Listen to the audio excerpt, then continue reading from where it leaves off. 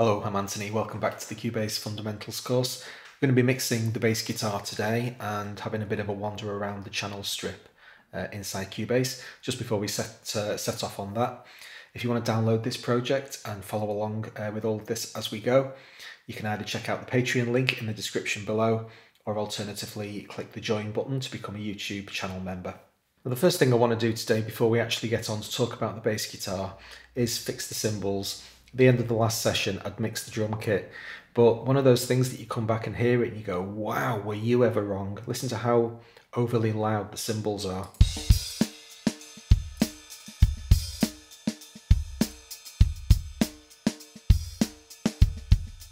Way too much.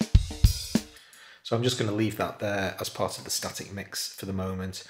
We really want to get on to look at the bass guitar today and try to incorporate that.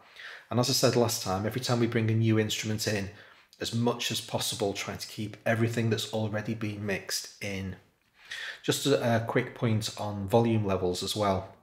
As things stand at the moment with just the drums in the mix, as a good general rule of thumb, you want to be somewhere in the region of 10 dB, lower than you're going to want when the entire song is mixed. That's obviously completely arbitrary. But I like to have my drums come out at somewhere between -20 and -24. Now, I didn't check the total level last time, but let's just see what it is. So it's the integrated level we're looking at. -23, absolutely fine. So the drums are at a nice, healthy level. Having said that, the rhythm master is a little bit hot here. So I'm just going to pull that down a tiny bit. And I've also just noticed, what on earth is my master bus doing over here? You know, sometimes, when do these things happen?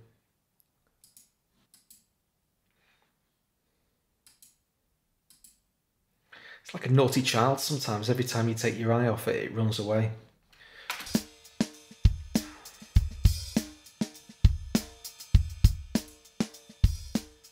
Just make sure it's not too loud for you as well. Okay, there we go. Now, we're going to be introducing the bass guitar and we're going to be doing some processing on it. But what I like to do before I do any processing at all, apart from unmuting the track, is copy it. I'm going to mute that track. I'm going to call it dry. And that's going to be a reference track. I'm going to be doing some comparison later. And I want to be able to A/B. This is just the way that I prefer to work. There's any number of ways that you can do this. Process. But I actually like to have two physical tracks, and you know, I'm going to be able to A/B between those two very easily. Now, when I say very easily, we've got a bit of an issue here, because I'm going to want to be able to toggle between the processed and the dry tracks, but I want the drums playing all the time. Now, what happens if I solo the drums and then bring the bass in? Get that going. Now, if I select the dry bass track, it mutes all the drums. Well, we can fix that problem with a thing called solo defeat. What solo defeat does is to override the solo option entirely. The way we do it is select the tracks in your mixer, engage Q-Link, and now there are two different ways that you can do it. You can either press Control, Alt, Solo. Now, can you see they're all orange? They've got the letter D. I also want to do the same on the rhythm master itself. So now the entire drum bus is completely outside of the solo chain. So now I'm going to solo the bass guitar, but there's the drums. Select the bass dry track. So solo is working. I'm now listening to the dry track, now listening to the process track, but all of the drum tracks are being left completely alone. As an alternative for pressing the keys on your keyboard, if you hover over the thing, it'll say hold or press Control Alt click. So if I just press the D and hold it down, and similarly, see there was a lag there between me clicking the button and it actually turning on, but I just prefer to press the keyboard keys, frankly. Okay, so we're going to be hearing the drums all of the time now through everything that we're doing. And I've selected a range of the bass guitar that I'm going to play with. So bars 21 to 25, are fairly active. So when I'm listening to the bass and I'm trying to mix it into the track, it's a nice zone to play with, reasonably well played, everything that I want to hear when I'm doing the mixing.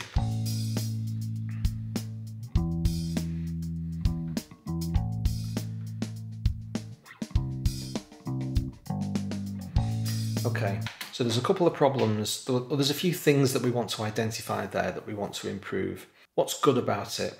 Well, it's a big open ringing bass sound. Let's have a look at what the EQ range is of the bass. So here's the fundamentals, operating between sort of 80, 90 to 150. And these big peaks are the ones that we want to accentuate. That's the good stuff. Because it's played live, there's finger pluckings. I want to accentuate them and kind of pick out a little bit of that character of the fact that I'm playing the thing. There's some bad things. There's a load of mush.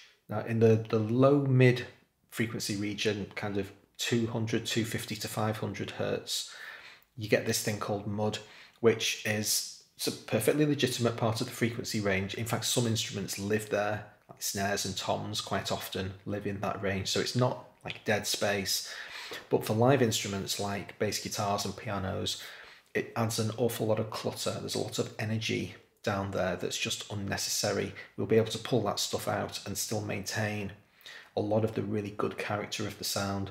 If you imagine you've got like a limited number of coins, if you've got 100 pennies in your hand and you get to spend these on your like energy tokens, then if you can save a few of those tokens by scooping out some of the unnecessary sound, you get to spend more of your money on the good stuff.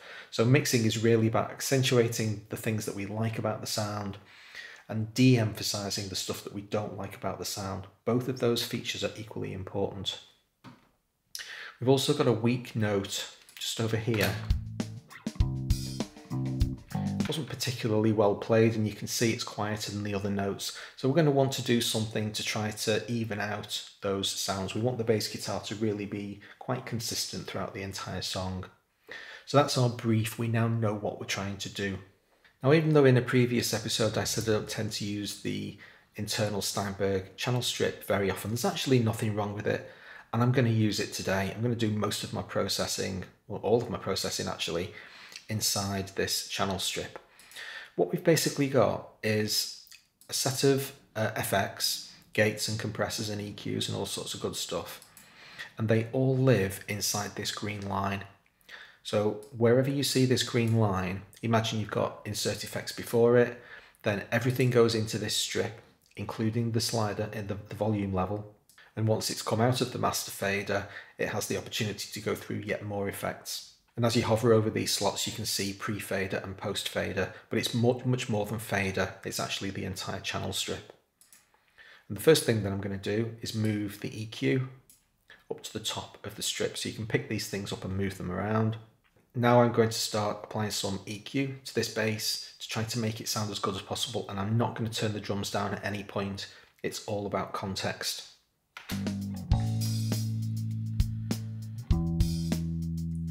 So we have a pre-filter. This control here allows me to engage a low cut filter or high pass. You see that red zone is frequency that's just going to be cut out. Now, even though the bass guitar lives around this 100 hertz region, the kick drum lives in that zone as well. In fact, the kick typically tends to live around 60 hertz, and these two things are going to compete. It's one of the big problems of mixing, how to get your bass and kick living together.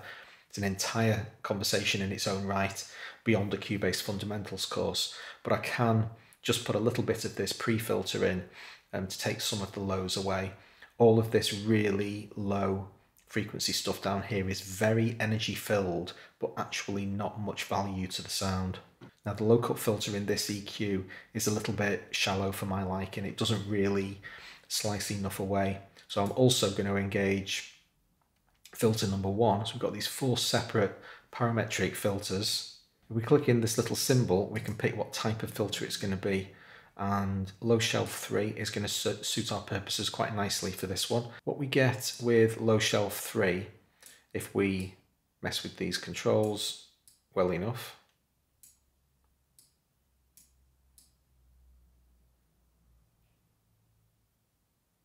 Is a nice steep curve. Now the really good stuff for the bass guitar is around 100 Hertz. So I'm going to use filter number 2 here, which I've set to parametric. There's two different types of parametric, and it's basically the gentleness of the slope. Parametric 2 is a little bit steeper. And what we can use that for is to help us bring those low frequencies back. So even though filter number 1 is trying to cut all of that 100 Hertz stuff away, filter number 2 is overriding it. Just get that pre out of the way. It's almost not doing anything, quite frankly. And now we've got this peak at or around 100 Hertz. So that's a very basic shape of the kind of thing that I know that I'm looking for, but I've got to get the song going really to start hearing the changes that I'm making.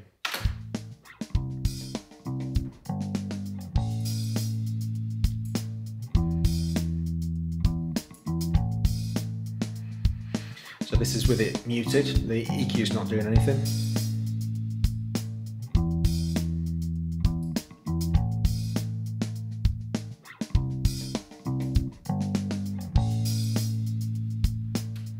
And now I want to start thinking about cutting away some of that muddy rubbish. There I am at 250 Hertz. I've basically centered my EQ on the area of concern, and now I'm pulling it away just to let you hear what that mud sounds like. It's pretty horrible. All that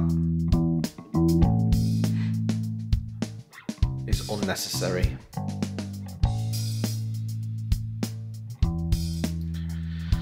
And then I want to try and accentuate those picks that I was talking about, and generally speaking the pick sound is going to be anywhere between 1.5 kilohertz up to 3, depending on whether you've used your fingers like I do or a plectrum, but we'll see it. So there's peaks from here, there's peaks up here. Let's have a listen to all of that.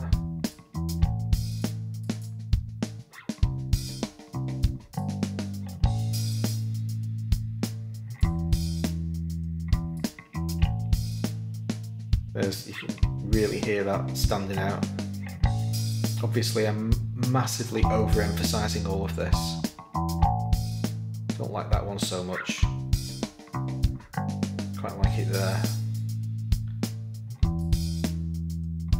And now I'm really sharpening the cue. When I talked about these 100 pennies that we have to spend, I only want to spend a single penny on this pick sound. You know, it's not a huge deal, it's not going to be a fundamental part of the song, so I don't want the cue too wide where too much of the frequency is being let through. I just want to accentuate that little thing around about here.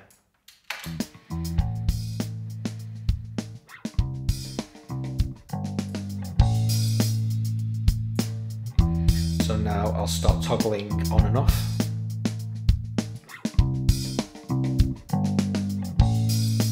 You hear all that low energy that's just kind of woofing over the sound. We've cut a lot of it away. Okay, that's a good starting point, and that's all it is. This is just a starting point. Now I need to start doing some due diligence to make sure that I'm not being corrupted with volume inaccuracies here. If what I've done here is resulting in a much louder sound than the unprocessed one, that's going to be making it sound better to my ears, and it's got nothing to do with the EQ settings themselves. It's just volume. And we had an instance of supervision on the stereo bus, so we can use that. Let's get this back again as well. Both short-term and integrated will do the job.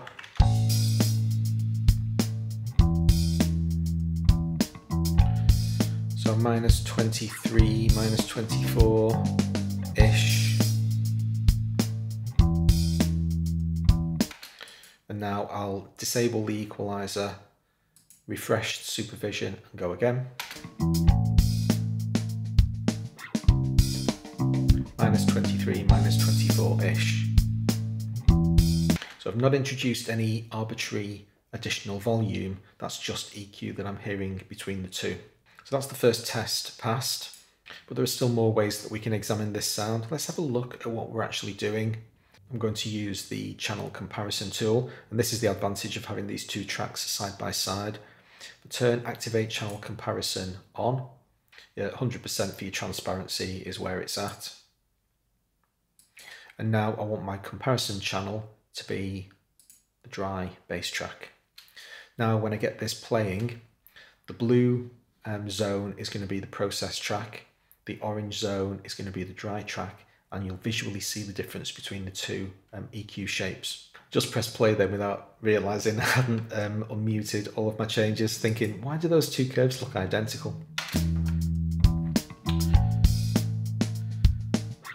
Okay, so blue is processed, and you can see orange, see all of this extra energy in the bass region is just a waste of time, frankly.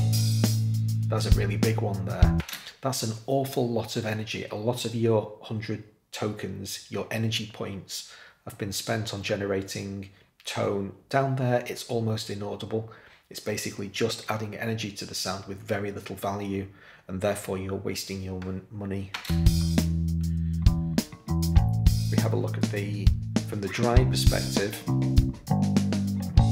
You can see that we've got a blue halo around the 100 Hz-ish region. That's what we've accentuated, and we've also got the upper string pick that we've pulled out, but nothing else is visible. So for the most part, the dry track is almost exclusively louder than the process track, but we've compensated for that by boosting just the frequencies that we're interested in hearing. So that's really good. That's just a visual representation of what we've done, and a good kind of confirmation that the principles that we're trying to achieve have been accomplished from a kind of a science perspective. The next problem we've got is this quiet note. Let's try to even some of the sounds out. Well, we're going to use a compressor to accomplish that. So I'll put the compressor second in my chain just for clarity. We hop over to the channel strip and press edit. Then we get the vintage compressor options. So this is a loose emulation of a UA 1176 compressor, really famous. And 4:1 is your basic go-to compression ratio. There's not often much reason to look beyond it, and it's certainly going to suffice for the purposes of today. Don't want to get too deep into compression as a concept, but let's try to get a little bit of compressions. And what we're basically going to do is squash everything, boost the level very slightly, and so the discrepancy between the low notes, so my quiet notes and my louder notes, are de-emphasize the difference. So we're looking for a decent amount of gain reduction without going too loud.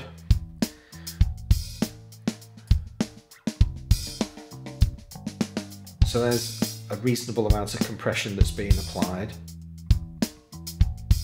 And I'm starting to have a look at my short-term level. Integrated to no use at this point because it's been running too long, but short-term is always basically 3 seconds behind, and so it's a good indicator of what I'm aiming for. -23-ish is my target.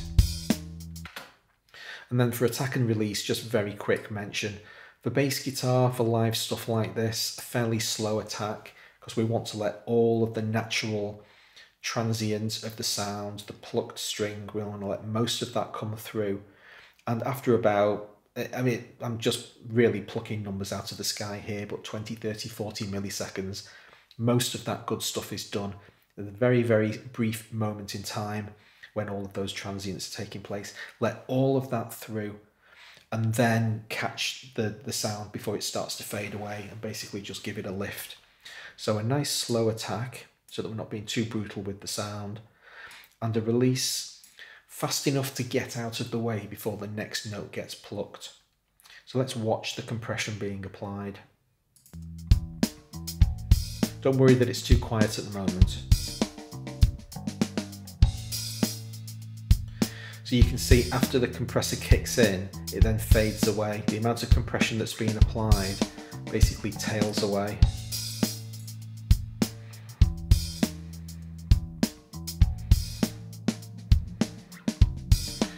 And now let's start dialing the output up till we get to the -23 that we're looking for.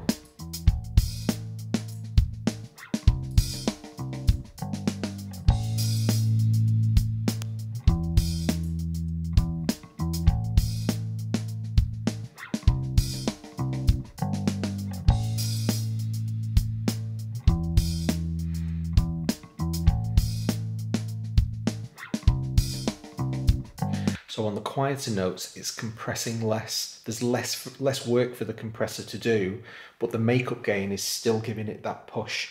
Whereas on the louder notes that are like too loud, they're being pulled down, but that overall compression thing is still being done. So we've literally just squashed all the notes together.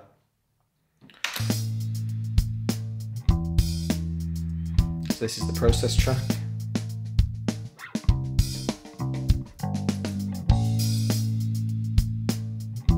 Need a little bit more boost. Process track's a bit too quiet. No problem.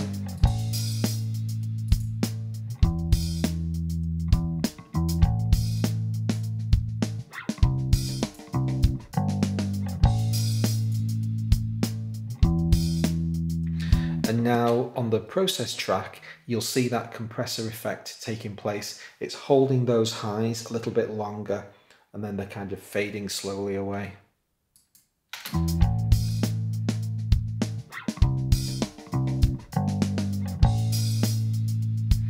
See, these high peaks are just a little bit sluggish to get out of the way.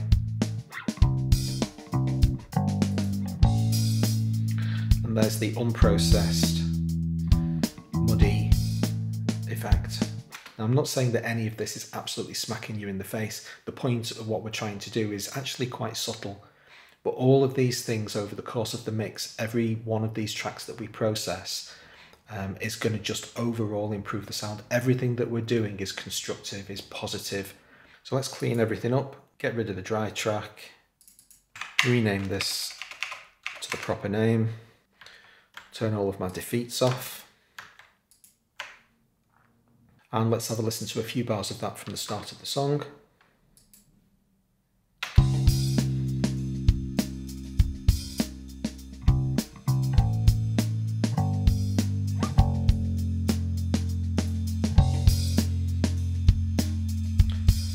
Now I have to decide what the appropriate overall level of the bass mix is in relation to the drums. Everything that I've done has been comparing processed with unprocessed. Now the bass needs to sit properly with those drums. It's a little bit loud to my ears.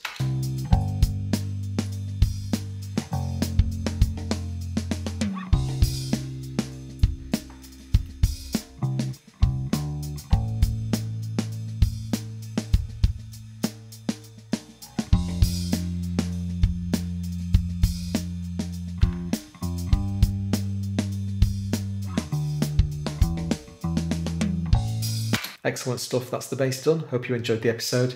If you did, please hit the like button and join me for the next one. See you then.